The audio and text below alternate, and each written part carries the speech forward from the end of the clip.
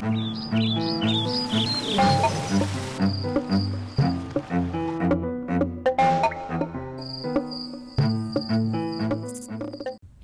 trees are getting depleted with each passing day, with each passing year, especially by the human population, which keeps on increasing.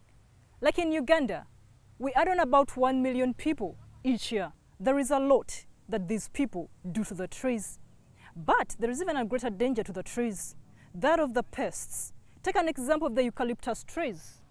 They are affected by small wasps. Grace Bazanya, the technical person in agroforestry at Mukono Zonal Agricultural Research and Development Institute under NARU, has been involved in research of trees, and the wasps are intriguing to him. Lays its eggs in the leaves and the stalks. So they swell and the end they dry up. So when they dry up, automatically the tree dies because the leaves which make food for the tree. Known scientifically as Leptocybe inversa, they breed in the grass, and so control has to start with weeding or spraying, for their size makes them hard to see. Very tiny. I don't know if you shall get a chance of looking at it. It's very tiny. But when they attack, eh? Yeah, you will see the leaves. Which quantity do they come? They are in millions. What? Something which can destroy hectares and hectares, those are in millions. They multiply in the grass. Isn't there a way they can be sprayed? They are hard to see. So when you are spraying the grass, you also kill them as you spray the grass. Maybe those in there, because they have nowhere to breed, then they also die.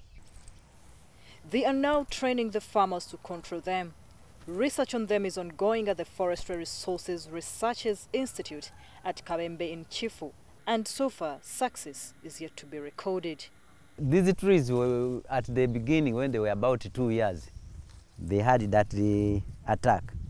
But now they are clean because they have managed to control them by keeping the grass very low, and sometimes have been applying clean weeding. When the breeding environment is destroyed, they have nowhere to multiply from. In Uganda, they are widespread, and they are specifically known to attack the eucalyptus trees, grown widely.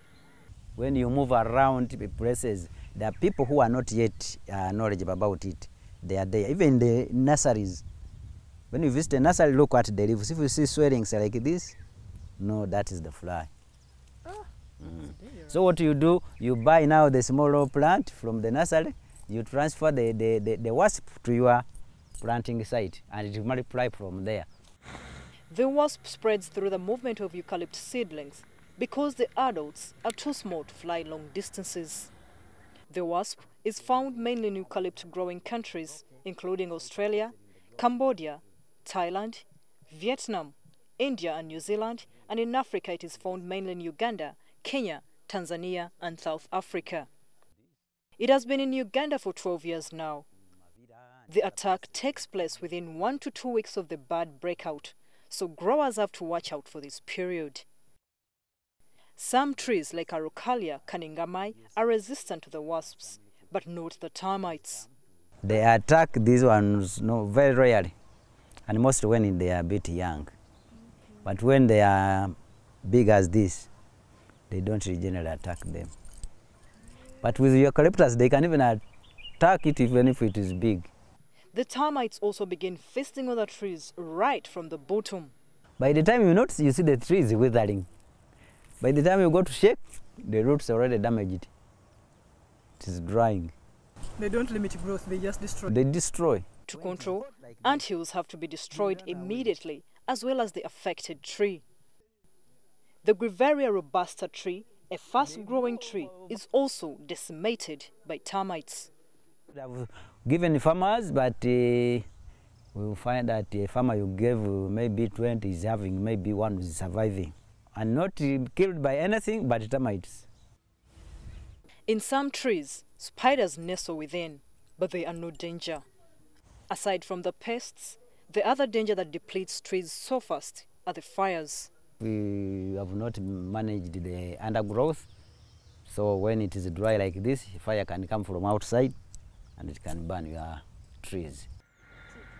Some trees are however resistant to the termites like the Indian teak and the African teak, commonly known as movule tree in Luganda.